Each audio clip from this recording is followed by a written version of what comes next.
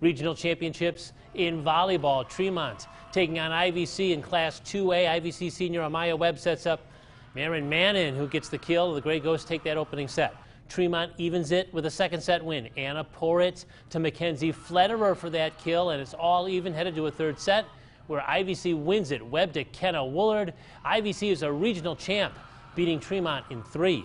Great 2A regional at Eureka. The Hornets hosting Tri-Valley. Eureka on fire early. Kylie Hasselbacher the kill here.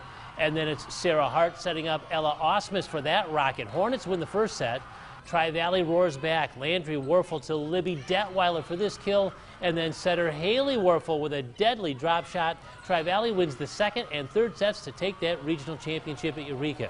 In Class 3A, Normal West is a regional champion after beating Champaign Central. Sydney Sennett sets up Alana Blanks, gets that kill down the middle.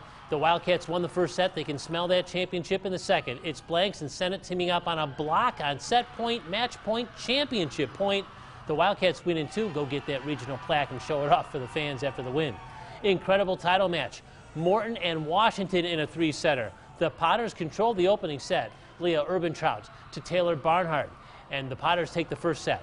Caitlin Bauman with a kill here in the second. Morton had a late lead in that set, but Washington would rally. Huge night for sophomore Terriana Jones. The Panthers come back and they win that second set, force a third, have the lead in the third. Sammy Schulte delivers an ace on match point. Washington wins a wild one, the Panthers' first regional championship in 11 years. Normal Community, Metamora, U-High, Princeville, and Roanoke Benson among the other volleyball winners in regional championship play.